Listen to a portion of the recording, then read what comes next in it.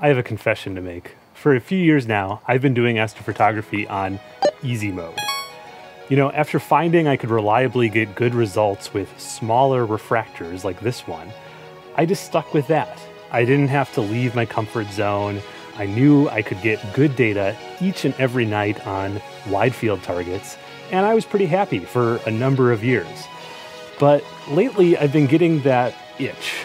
You know, that itch for a new challenge in the hobby. And so I asked Askar to send me this telescope for review. This is the brand new Askar 130 PHQ with a 0.7x full frame reducer.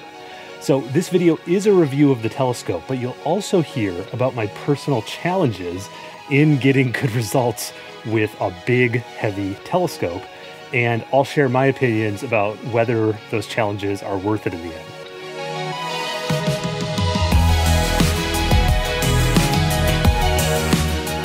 Hello, my name's Nico, and this channel is all about deep sky astrophotography, which I've been obsessed with for several years now. Since this video is partly a review, I'm going to start by disclosing that Askar, the company, sent me this telescope and the reducer at my request.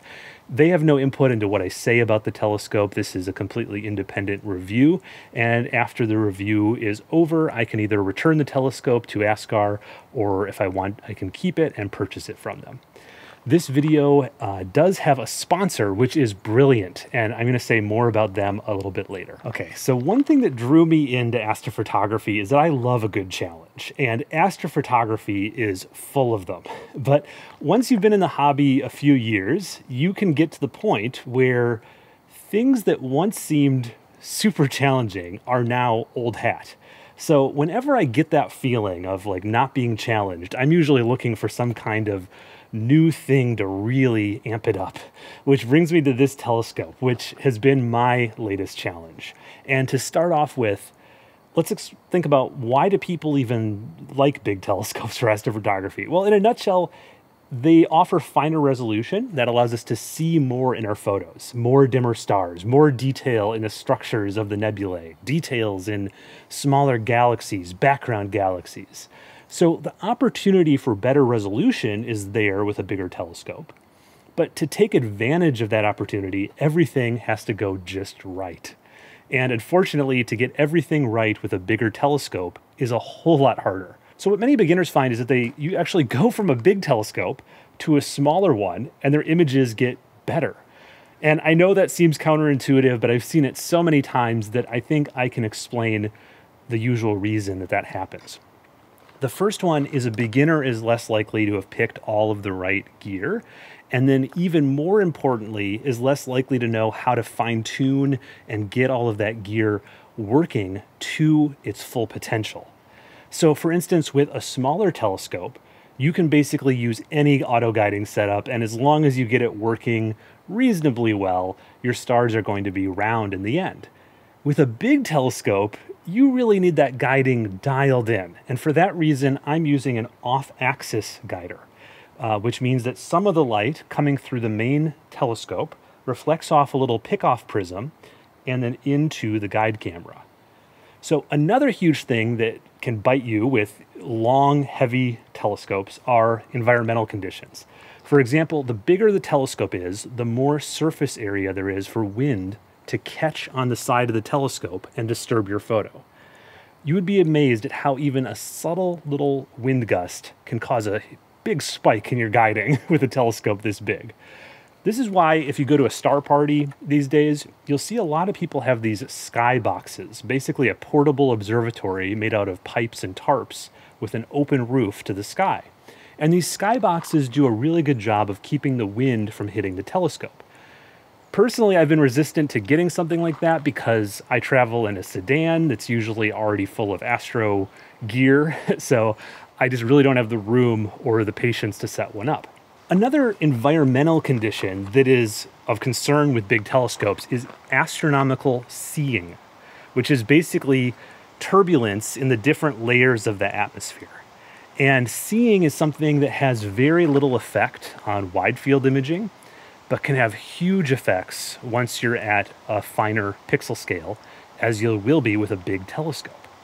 So basically what you'll find is that some nights your ability to resolve those fine details that your big telescope is capable of is actually limited by the seeing.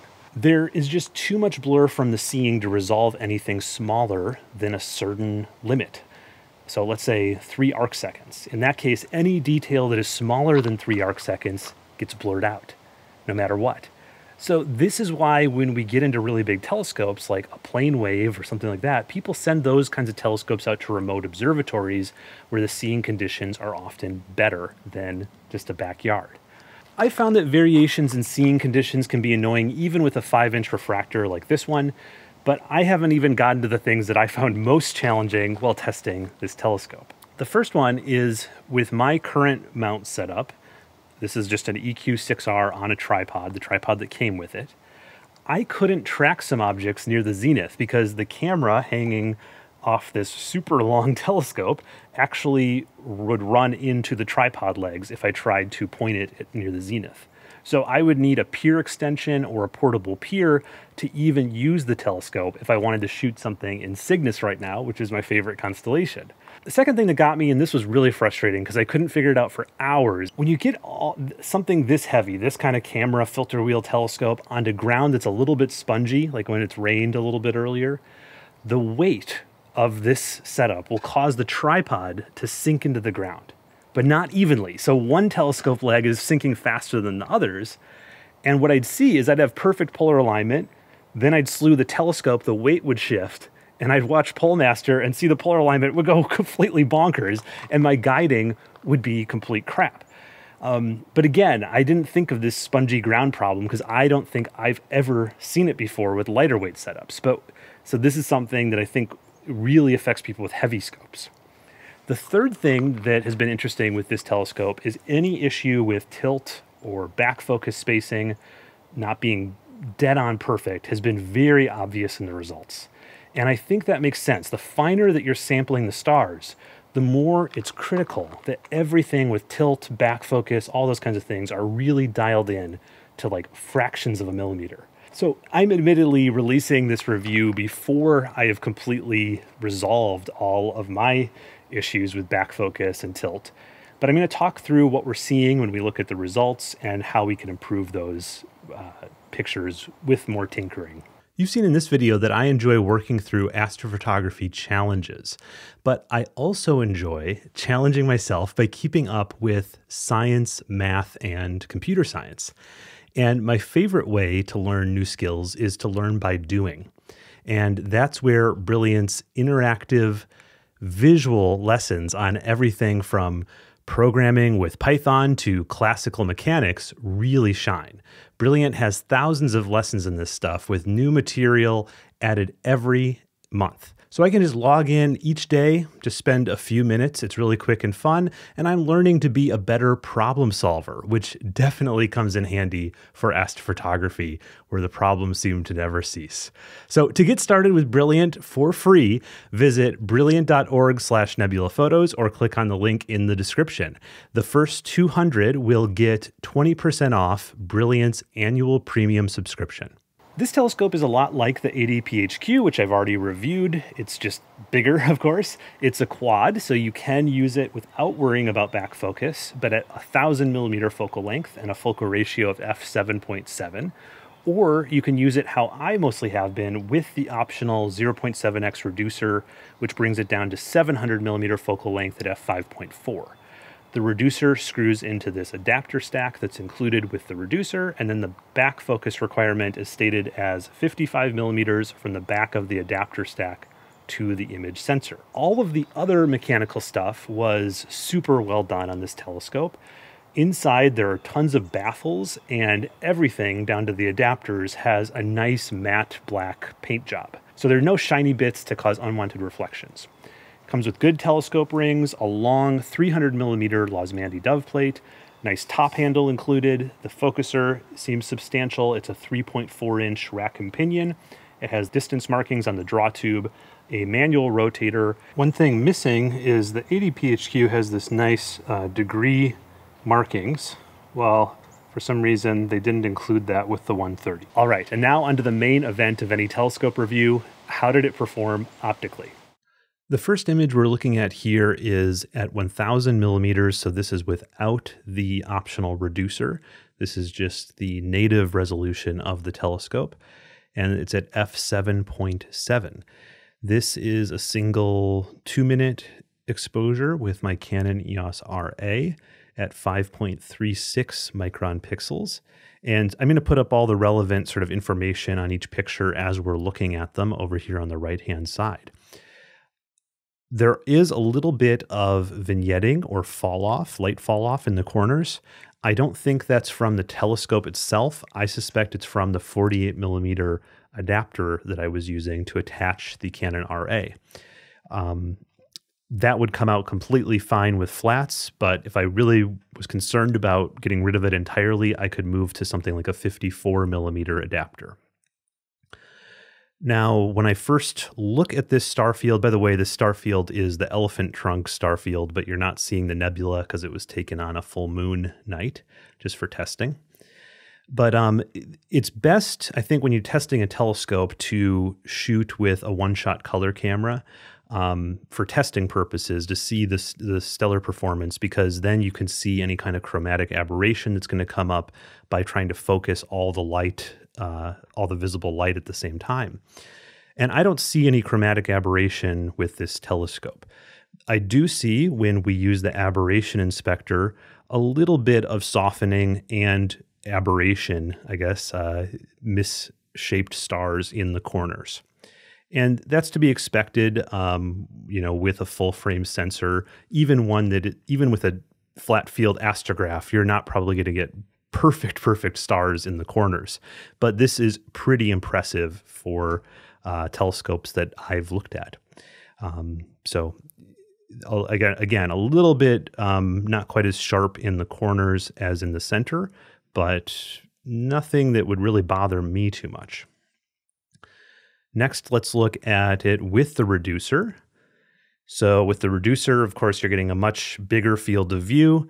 It also changes the resolution in terms of arc seconds per pixel, which you can see over here. There is also more vignetting or light fall off in the corners. And again, I think that's because of the adapter stack. But since the light cone we're seeing now is bigger, we're seeing also more vignetting. But again, nothing to really worry about, because with flats, that would go away. Let's look at the aberration inspector. And at first glance, it looks fairly similar to the one at 1000 millimeters. But then when I really compared them, I am pretty sure these are, different stars because it's a different field of view. But I'm pretty sure that the stars in the corners are quite a bit sharper with the reducer on compared to without it. Now, it could just be a resolution difference, but they just look closer to the center stars with the reducer than they do here, where I'm seeing a more marked difference between the sharpness of the center stars and the corner stars. So take that for what you will, but everything looks a little bit sharper to me with the reducer on. Okay, and then I have one more thing to show you with the Canon RA, which is, since it was a full moon when I was doing this testing, I took a video of the full moon, and I'll just play a little bit of the video because it was recording sound, and there was some interesting sounds going on when I was recording this.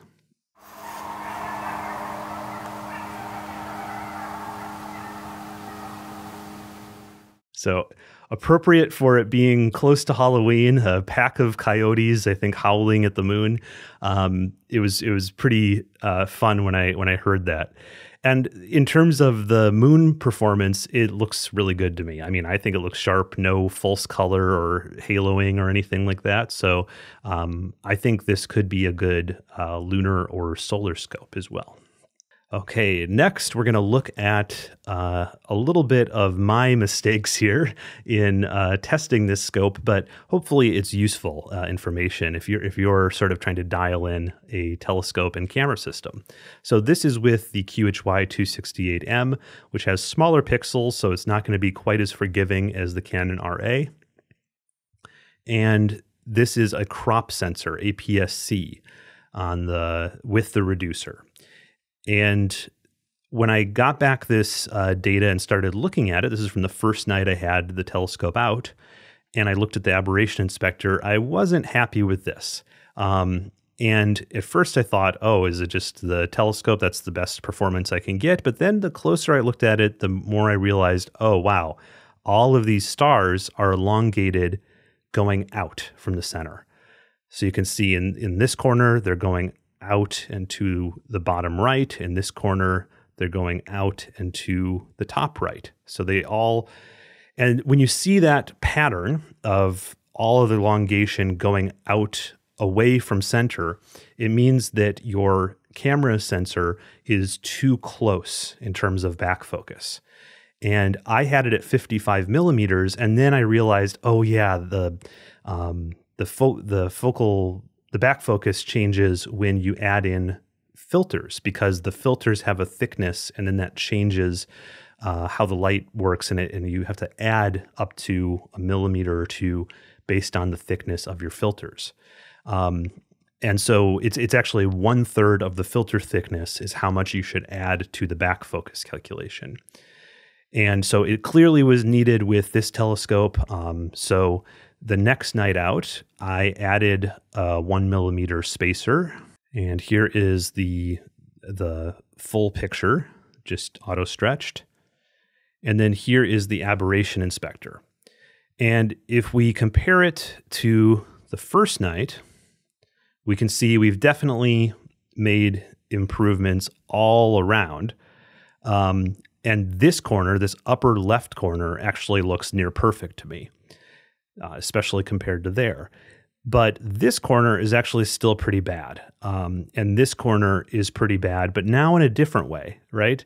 Instead of the stars elongated into the center, they're now elongated sort of perpendicular to the center. And so, but up here, they're still elongated away from center. So what this indicates to me is I traded in bad back focus distance for tilt. And it's probably from that little 1 millimeter spacer I added not being perfectly flat or something.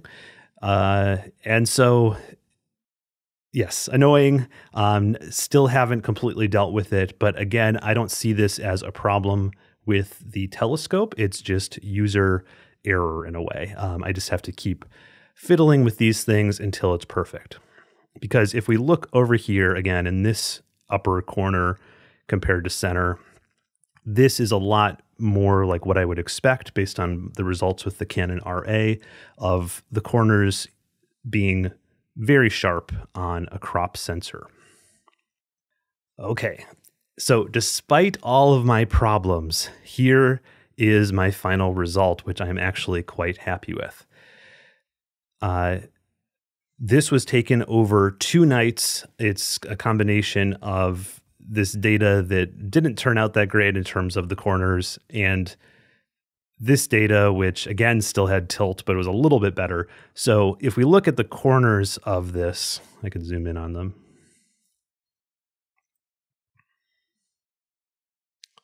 You can see the stars are not perfectly round. They're a little bit wonky. And that's okay with me because I still think the overall impression of this is quite good. And I was very impressed with the resolution that I was getting. So I picked this target in particular because I knew that it was a nice, big, dusty nebula appropriate for Halloween. It's sometimes called the anglerfish nebula, which is a very scary looking fish. But it also has these little spiral background galaxies that you're only going to pick up any detail on with enough aperture.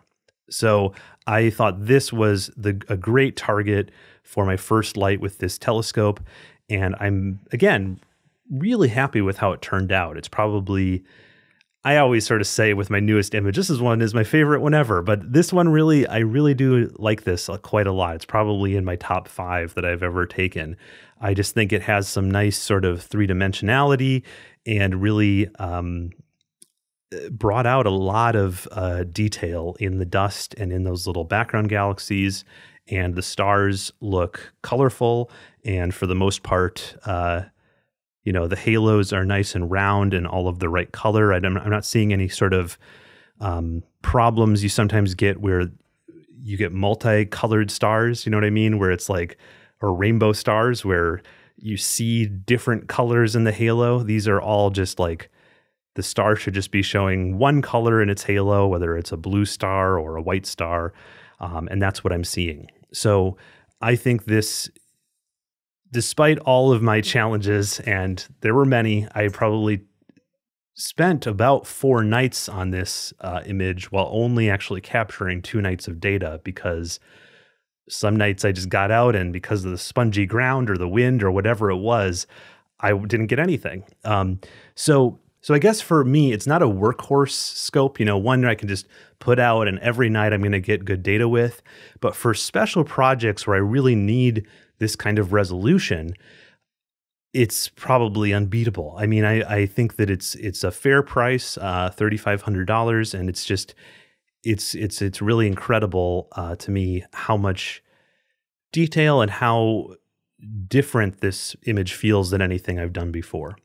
So if you're new to the hobby, you might have surmised from this video that I don't, you know, expect you to go out and buy a huge 25-pound telescope like this. But if you have been in the hobby a while and you're looking for a new challenge, a big refractor might be a good challenge for you. And it definitely was for me. And you're now seeing all of my current members on my Patreon campaign. If you want to see your name in the credits, you can sign up over on patreon.com/nebulaphotos. It has a bunch of benefits outside of your name in the credits of long videos. I have made some exclusive videos just for Patreon. There's monthly Zoom chats. There's a Discord community where you can ask questions. There's monthly imaging challenges. There's imaging projects with a group.